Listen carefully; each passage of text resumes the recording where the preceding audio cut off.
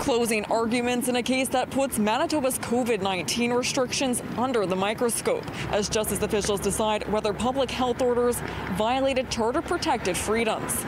7 churches and 3 individuals say yes. Their lawyers summarized their arguments in court Wednesday. Lawyer Alison Pejovic argued the health orders were arbitrary, citing restrictions placed on outdoor activities.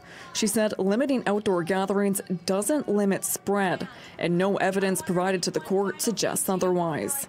Now, there was a recent review of peer-reviewed studies that showed the risk of transmission is lower outdoors, but it does happen, and more research on the topic for public policy is needed.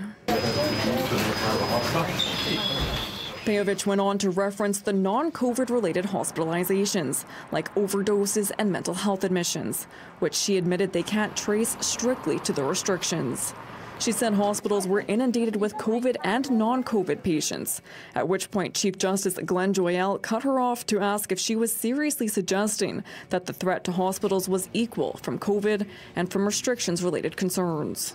She said there's no data to know for sure, but that impact can't be ignored. We are here because we want to worship. Pejovic and her colleagues implored Joyal to see Manitoba's restrictions as targeting religious groups, seen as how movie productions could continue but churches could not. The applicants said it was nonsensical that people could sit in their cars at Costco but not at church, an order that has since been revoked. Joyal pushed them to show how the orders targeted religious groups on the basis of their religion and not on the risk inherent in large indoor gatherings. He pointed out other large indoor events like movie theaters and casinos were also closed.